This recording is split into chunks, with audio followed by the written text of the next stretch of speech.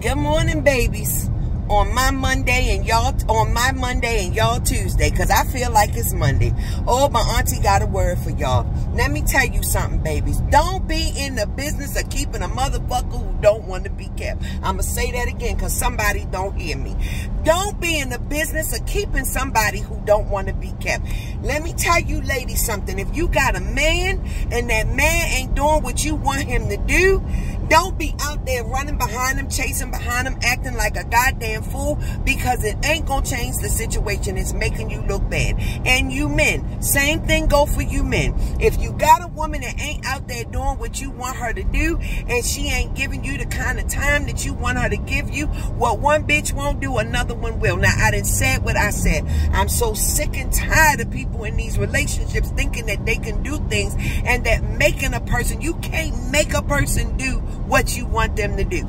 I'm going to speak from my own experience. I've been dumb for a motherfucker a time or two or three, and I'm not ashamed to say it. And anybody that say that they ain't never been stupid for somebody is telling a damn lie. Tell the truth and shame the devil. I done been a goddamn fool for a man many a motherfucking time, okay? Now, I ain't been stupid for nobody no more, because those days have gone and went, all right?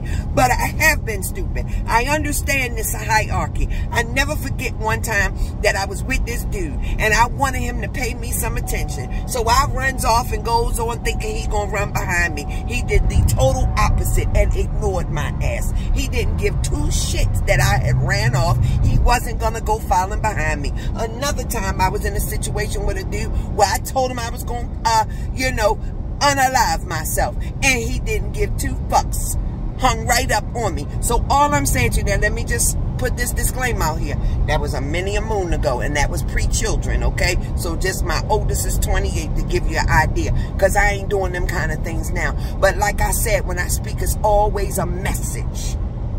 And the message is, and I said what I said, don't be in the business of, listen, don't be in the business of trying to keep a bitch or a motherfucker that don't want to be kept. If they don't want you, move on. Don't be out here in these streets making yourself look a goddamn fool. Don't be round here busting up windows, throwing away clothes, and arguing and fussing and fighting on it, because somebody's going to end up hurt. And it's all because of a temporary emotion. And guess what, ladies? Guess what, men? Them people you acting a goddamn fool over, 9 times out of 10, that shit going to be over with anyway in a couple months to a couple years' time. And you're going to look back on that and say, damn, I acted a damn fool. Don't be in the business of keeping a bitch that don't want to be kept. I said what I said. Deuces, I holler.